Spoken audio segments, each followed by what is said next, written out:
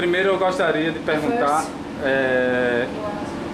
como está o intercâmbio, como o senhor vê esse intercâmbio entre o Ministério da Saúde do Brasil e os países, principalmente a cooperação na África, mas também a relação com os outros países em doença falciforme. You know, sickle cell disease is a global disease, but most of the people who have sickle cell disease are from Africa. They are either in Africa or they are where Africans have traveled to in the world. So for a country like Brazil, you know that more Africans came to Brazil than any other country in the world. So there are more Afro-Brazilians than there are African-Americans. So wherever our people went, they went with all their blood, their genes, everything, their culture. And so Brazil, through our blood that we share, has very close links to Africa. And Brazil is making very good progress in the management of sickle cell disease. So we think that we can learn from Brazil, just as we can learn from the United States. But Brazil is closer to Africa in development. So we think Brazil can teach us more than any other country. Entender. O que há de igual em tratamentos, em pesquisa, em avanços entre o Brasil e os Estados Unidos que possam ser trocados, né, de lá para cá e daqui para lá? There are a few things we can do in the United States that all the states in Brazil may not have, but most of the things that we can do for sickle cell patients in the United States, you can do here in Brazil. And Brazil, your SUS, the health insurance system is much better than United States. So even in the United States, sometimes we know what we can do for the patient, but because of health insurance, the patient cannot receive the treatment. But Brazil, every patient can receive the good treatment. So in many ways, the treatment here is better for many patients. In America, it's not good for some patients because they cannot afford to get the help care. Ok. No que é que o senhor está trabalhando hoje exatamente? Qual o seu foco de trabalho, de pesquisa? You personally? Oh, me personally. For the last 4 years, we have been trying to understand why the lungs for a sickle cell patient can become so damaged so quickly. You know, before, infection used to be the leading cause of death for sickle cell patients, particularly the young children. Now, with newborn screening and penicillin, we don't see too many deaths in young children anymore. Now, our major problem is the lungs.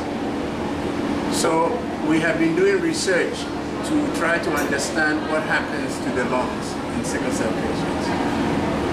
If we understand what happens to the lungs, then maybe we can do some treatment to prevent the damage. Why they change the ID for the die in people as they sick?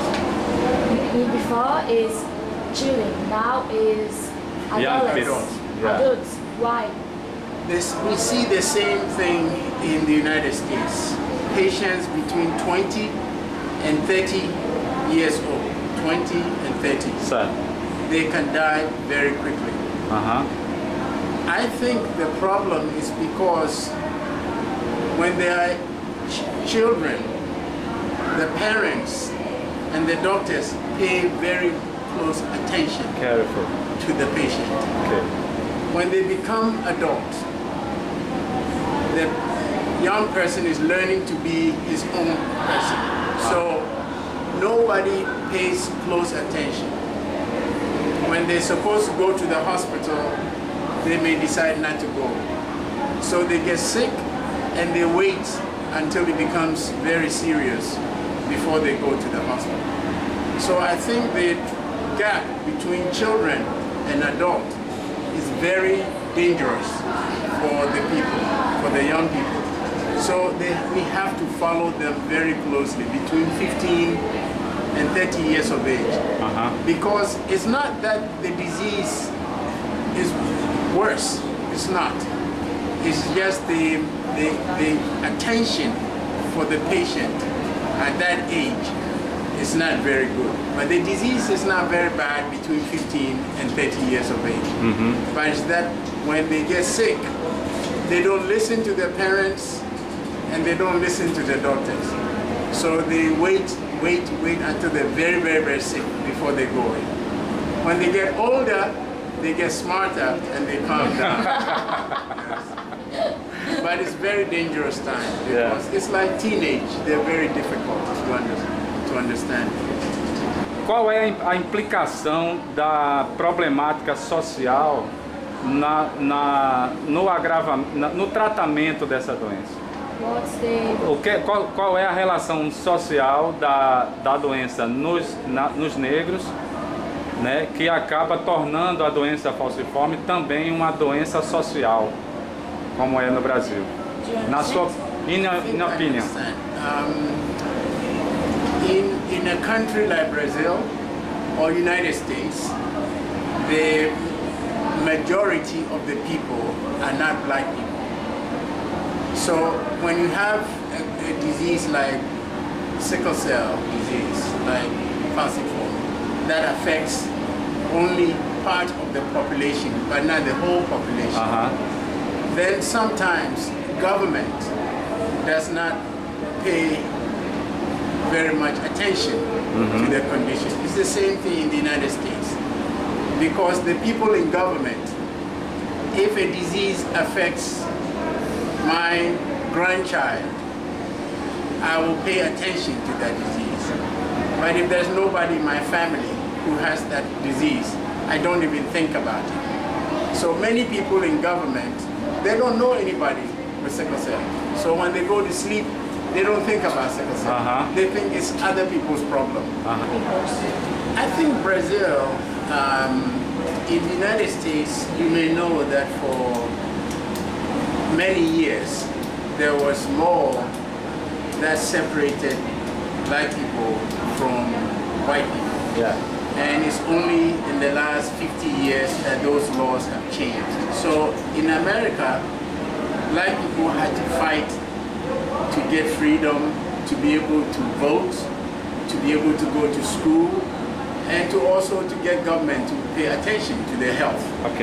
So in sickle cell disease in America, in the last maybe 20, 30 years, with more pressure from black people, the government is paying more attention. I think in Brazil, you didn't have those laws.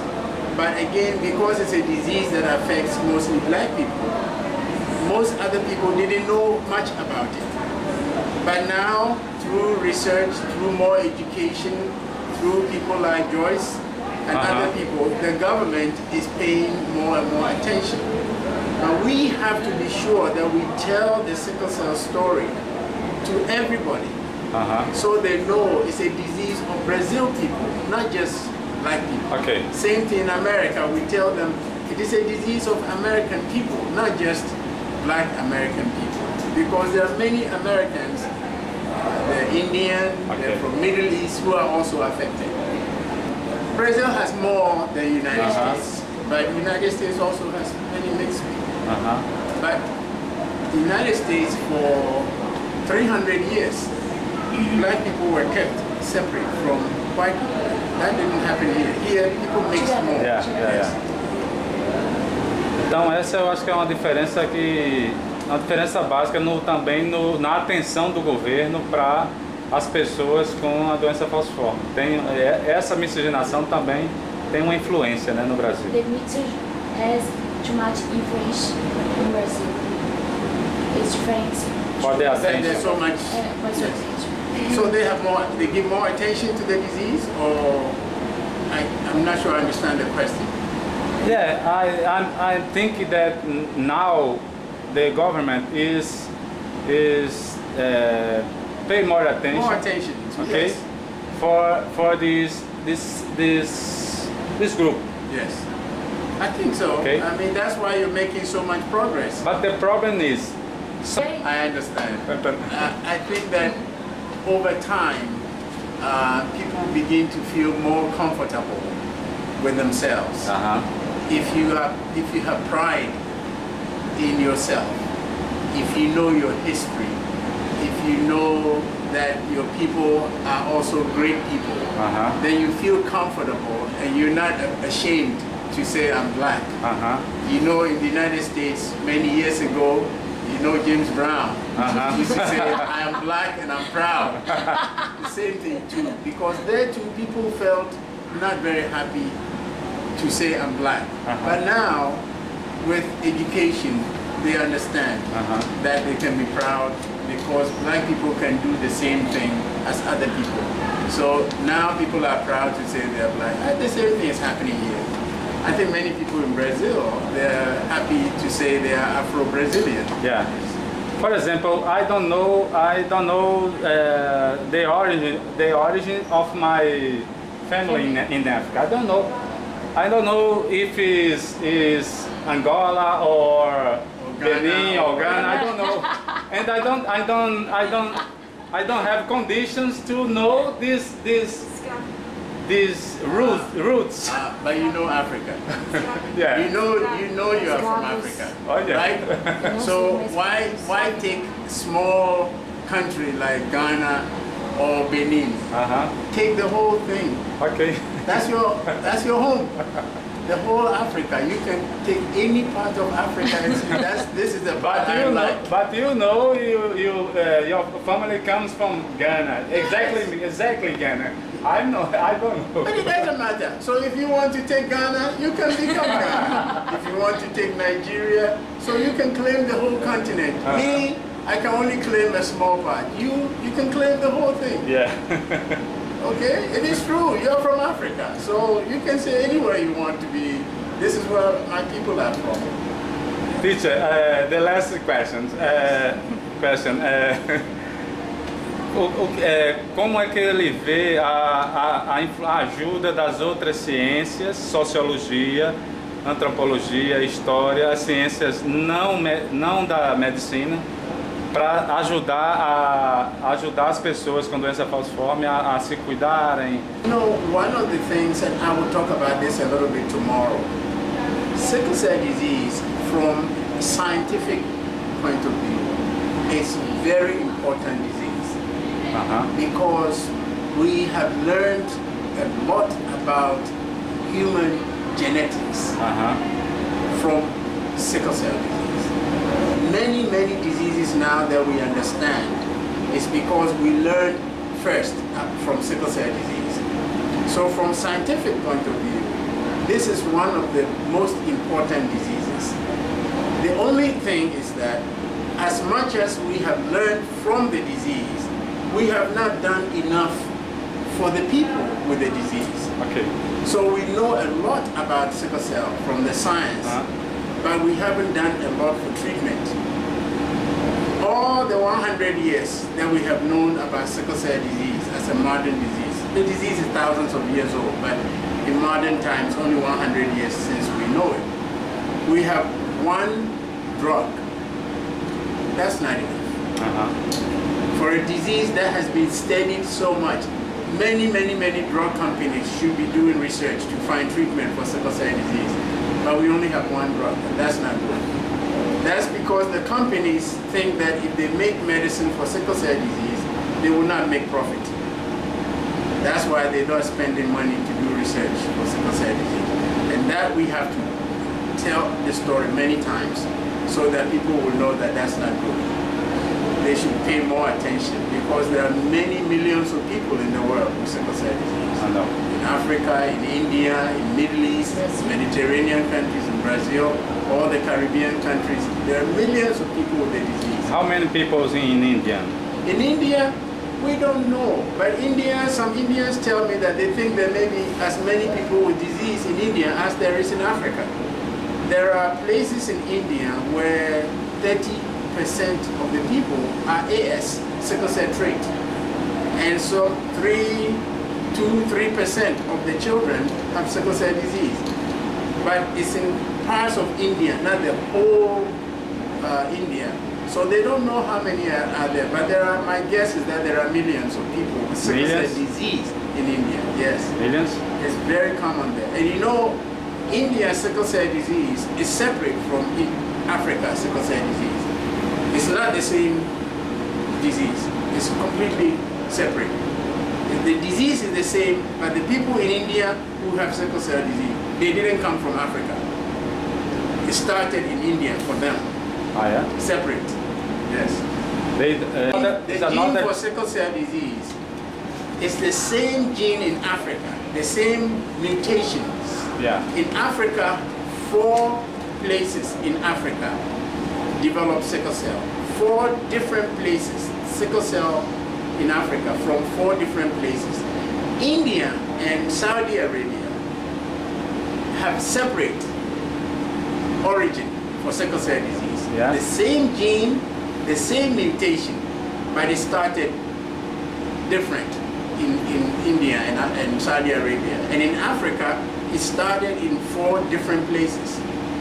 If the disease started only one place, then everybody in the world with sickle cell will be related because they carry the same gene. But there are 5 separate origins of the sickle cell mutation. 5 separate, 4 in Africa separate, and then India and Saudi Arabia, 1 origin. So the Indian is only one.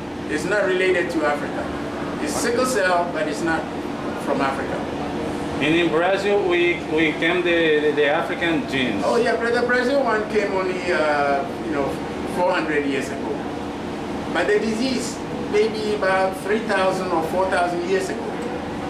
So the one that came from Africa to Brazil, same one went to the United States. That happened not too long ago.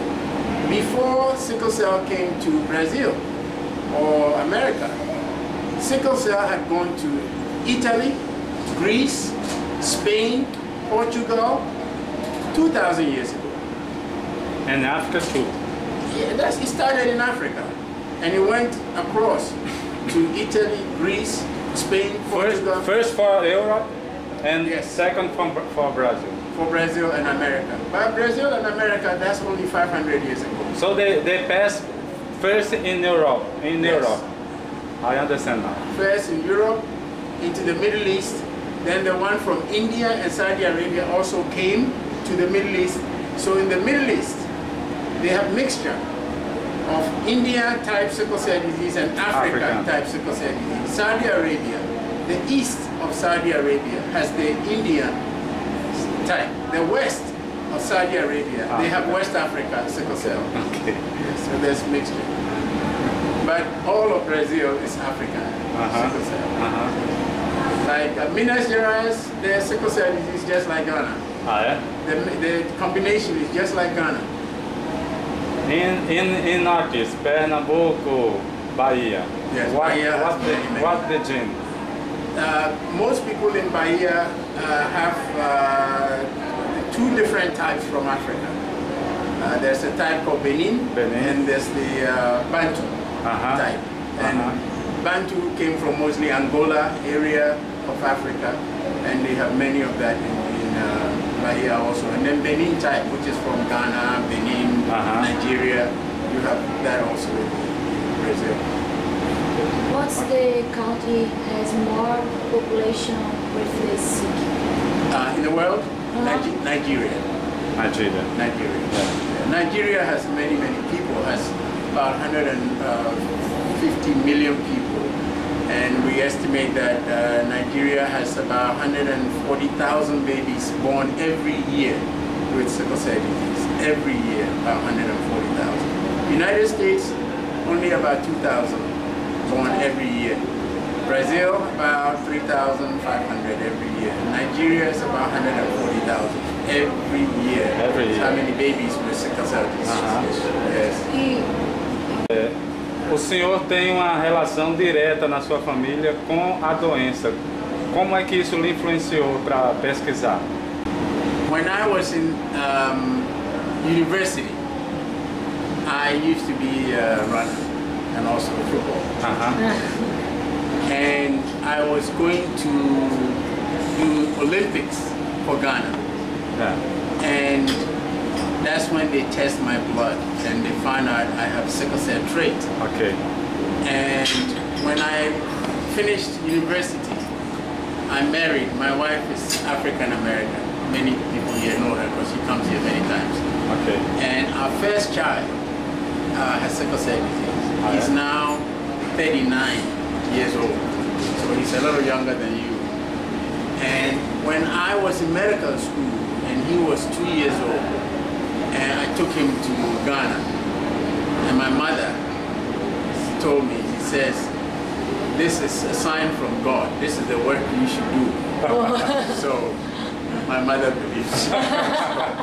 So she said, this is the work you are going to do. So I said, so when I came back, I decided I would study sickle cell disease. Because also I found out, when I first heard about the disease, I was a student in the United States. And when I heard the lecture, I was in university, I was not in medical school. I remember that one of my cousins, when I was about 8 years old, he was about 16 and he died. And I remember when I heard the story about the disease, I thought about him because when I was a child, I remember seeing he always had pain. His eyes were always very yellow and he was very, very skinny. So later, when I went to medical school and I went back to Ghana, I asked his mother, and he said, yes, that's the disease he had. And I said, well, my son, who was 2 years old, has the same thing. He said, really? So I know that there'll be many in my family with the disease. So I decided this is what I'll devote my life to try to help children with this disease. Yes. Thank you. Okay, thank you. Thank you very much. Welcome again. Okay, thank you.